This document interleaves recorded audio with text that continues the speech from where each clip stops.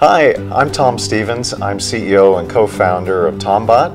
We're developing robotic companion animals for seniors with dementia. From our studies, we learned that seniors strongly prefer realistic appearance and realistic behaviors. Being a robotics technology company, we didn't know how to do that. So we turned to the animatronics community here in Hollywood to help us with the design. Well, my name is Peter Brook. I'm the creative supervisor here at Jim Henson's Creature Shop.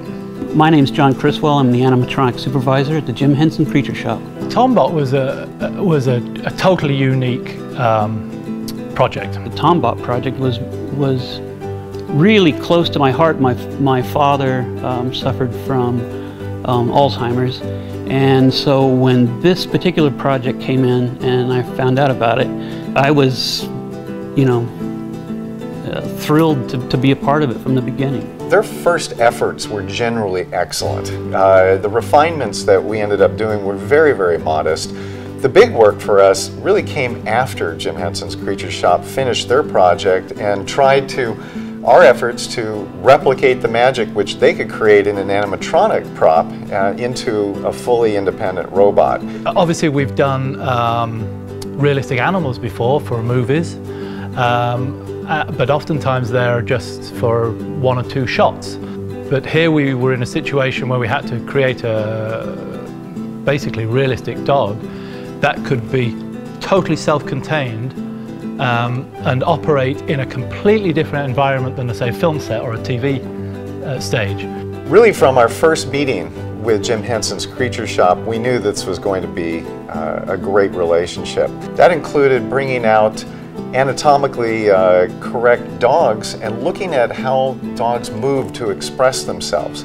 We looked at that and realized that it was really the detail in those expressions that were going to make the difference in our product. I'm a big believer in that if you get the foundational aspects of the job correct and right, then everything you layer on top of that is only going to support